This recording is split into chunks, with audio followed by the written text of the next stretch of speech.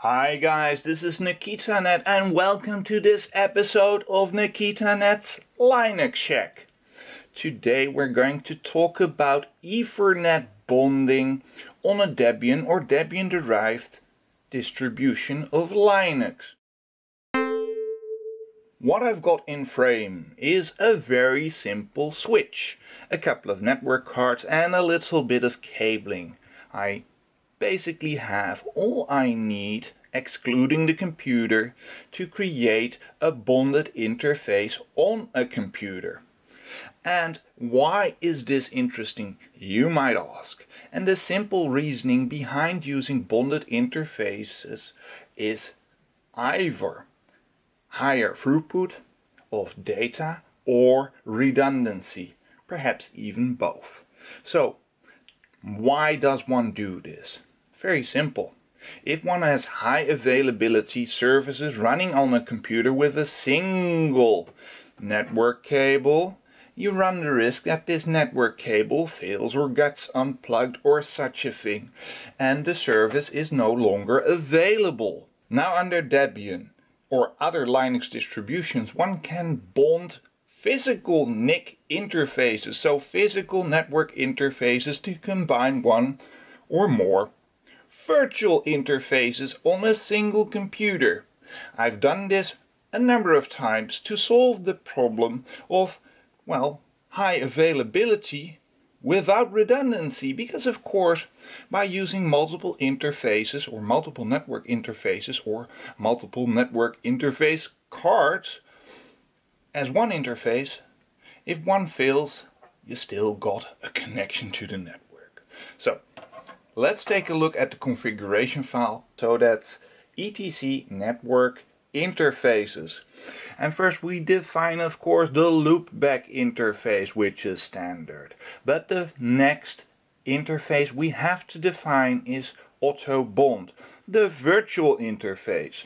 I defined it with autobond ifenslave inet static with an address, with a net mask, with a network, with a broadcast address and with a gateway. And then with slaves eth0 and eth1.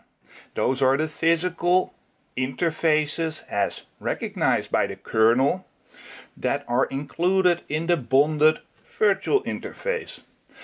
Then we've got a number of modes for, well, the bonded interface. We can select bond mode active backup, bond mode balanced ALB and bond mode balanced TLB. Now I've had issues with the RTL8139, and those issues were leakage of the original MAC address, and therefore, well, I use the bond mode balanced TLB with a MII mon of 100 milliseconds and a down delay of 200 milliseconds and an up delay of 200 milliseconds as well.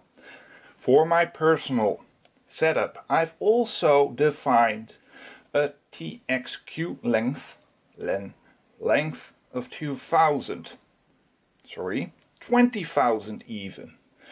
And there's a reason for that, which isn't pertinent to this description of this configuration file, but if you want to add something after an interface has come up, this is the way to do it. Some other methods don't work. Now, these up and down delays of the interface are there, the physical interfaces are there to cushion any type of latency or small errors that might creep up over time and are single instances that are recoverable. So that's nice to have there with these types of values. After the virtual interface, bond 0, is defined, we have to define the physical interfaces. And to allow for hot plugging of the Ethernet cable or replugging when it has come undone, you need to allow hot plug ETH0 with an iFace ETH0 inet manual, because of course this interface, this NIC, doesn't get its own, well, network address in this setup at least. That is defined in the virtual interface, right? So allow hot plug ETH0 with an iFace ETH Internet manual with perhaps a post-up command as is defined here for the physical interface with the TXQ length of 2000.